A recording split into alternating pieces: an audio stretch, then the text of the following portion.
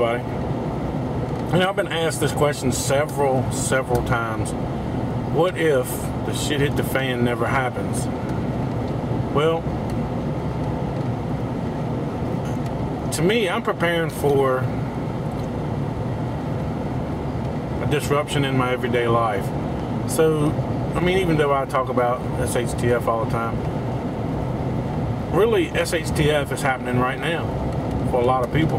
I mean, there's people that don't have jobs, that's been on unemployment for God knows when, and that's done run out. They've sold everything they've owned to, you know, try to make ends meet. So really, SHTF is here for a lot of people. Because it ain't happening for you, doesn't mean that it's not happening. Just like if it ain't happening for me, doesn't mean like it, you know, doesn't mean that it isn't happening. So I think that what if SHTF never happens is kind of far-fetched, because an SHTF is a lot of things, and it can happen any time, any day, any minute. You don't get a warning. But it all depends on what you consider an SHTF to be. Now, to me, an SHTF would be losing my spouse, having to do it on my own. Thank God that my kids are of age now where they can take care of themselves. But if they were little and I had to do it on my own, I would have to, you know, I would have to work around not having my spouse, my wife. And if something was to happen to me right now, she would have a hard time. Or if we lost our jobs or became severely ill or anything, not a meteor hitting the earth or, you know, a volcano, super volcano eruption, which of course that would be a shit hit the fan situation, but it's nothing you can do if something like that happens, because what are you going to do? I mean, you don't have a force field around you or your stuff or your family. I don't know about you, but running to live underground is not the kind of lifestyle I want to live.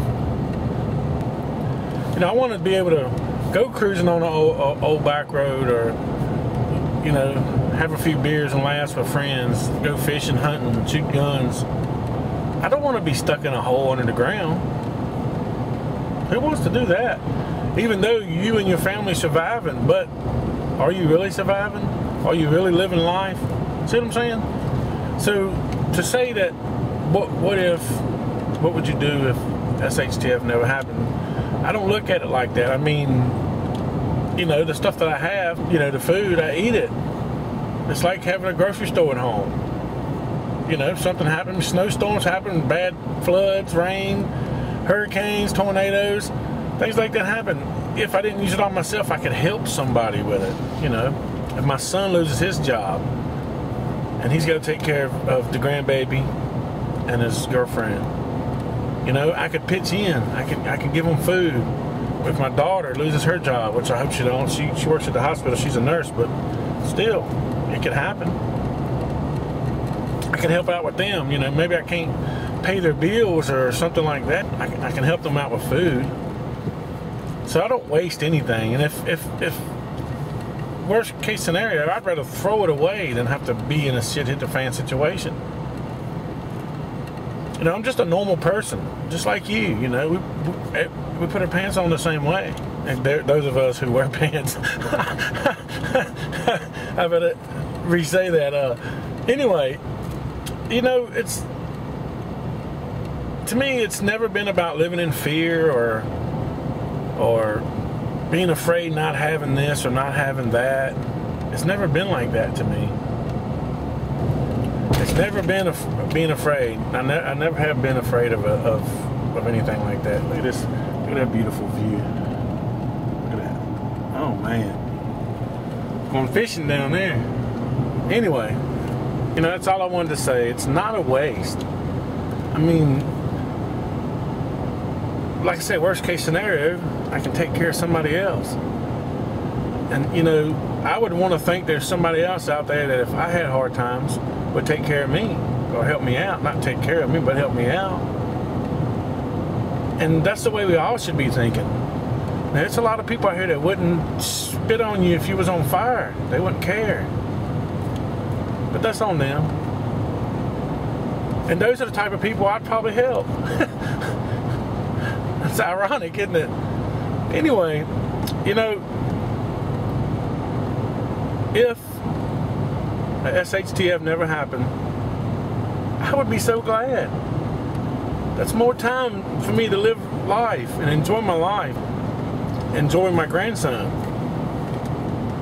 I mean, right now he means the world to me, and for me to have to pull my family through a SHTF situation and to have to worry about his safety and the safety of my family is not something that I really want to do. I can protect them. I don't have a problem with it. I'm prepared for whatever. I'm at a point at my prepping that I'm just beginning to try different things now. You know, I have food and I have supplies and I have this and I have that. Now I'm done with that. I just want to enjoy life, you know, and not worry about anything. You know, I see the headlines, you know, like right now, the West Nile virus and the things like that. And it's things you have to worry about in life and take precautions for. But to worry about what if something didn't happen, not so much. Thanks for watching. Hope I didn't bore you to death. Just took you for a nice little ride through the mountain here. It's beautiful, beautiful country. Y'all have a nice day. See you in the next video.